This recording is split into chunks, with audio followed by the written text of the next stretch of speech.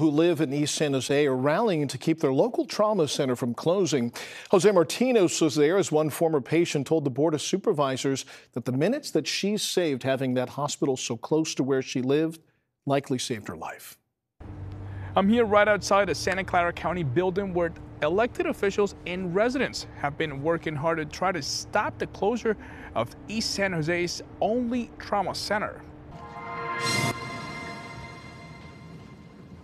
Sharon Martinez told the crowd at Tuesday's Board of Supervisors meeting she might not be here today if the East San Jose Regional Trauma Center hadn't been there for her back in 2019 when she suffered a brain hemorrhage. I had a stroke and I told my husband to call 911. She says the fact that her house in Milpitas is less than 15 minutes away from the hospital was a game changer. The surgeon that operated on me told me that when he first saw me, he didn't know that he could save me. So I was going. Excuse me.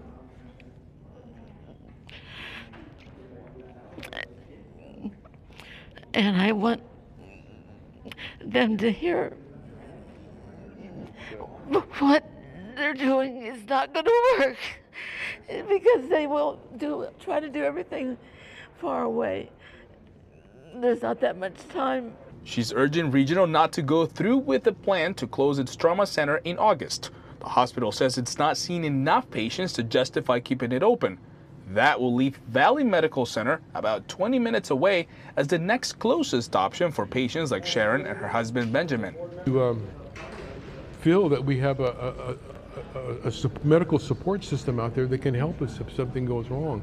I don't know what's going to happen if something happens to me. You know, we won't have any help. A county report shows Regional sees nearly 2,500 trauma patients per year.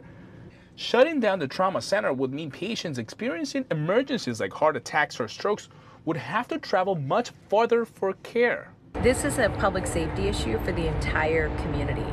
It directly impacts the people who live, work, and play around the east side of San Jose near the Regional Medical Center because that's the closest emergency room, that's the closest level 2 trauma center.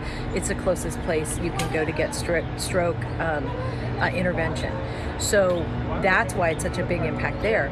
But all of those patients will have to go to other emergency rooms. So the other option, Stanford, is even further away, at least 45 minutes depending on traffic.